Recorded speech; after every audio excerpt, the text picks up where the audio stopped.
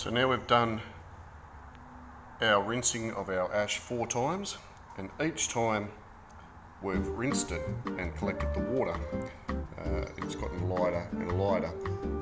That's because we've leached out all the salts. So what I found is each time you rinse it, you get about half the amount of salts again, half the amount of salts again. So I found that 3 times is pretty good, 4 times probably overdoing it, but you get the picture. Now what I've found is, even though we've been particular about getting out all the impurities, there's still, on the bottom, there's still a layer of impurities. So what I do is just very gently pour that out and make sure you don't pour out those impurities, or the sediment. So now we're going to very gently pour it out. Remember, don't touch it.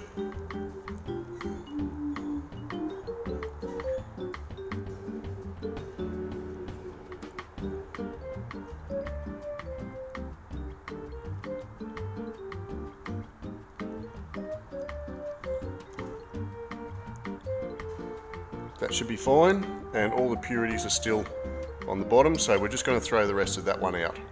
And all we're going to do is just fill it up till it's almost full. That'll be fine. So here I've managed to put in pretty much half of our liquid. This will probably take a week to evaporate, and so then another week to evaporate the other half. And don't forget to put some sort of cover over it, so you don't get any crap in there.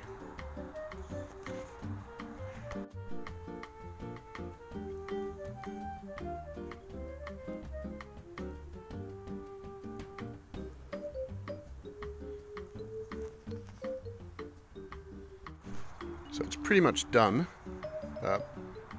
So what we'll do is just collect it up and put it in a jar, clean jar. But what I wanted to show you was, if you look really closely, I'll see if I can zoom in on some bits, especially around the edges. You'll see shoots of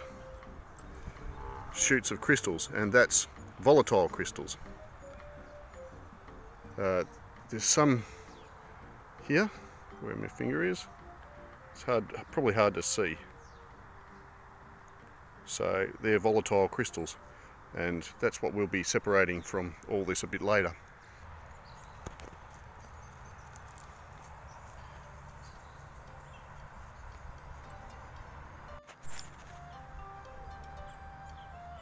I can see some pointing at some more around the edges here. Oh, hang on, see there's some more shooting up.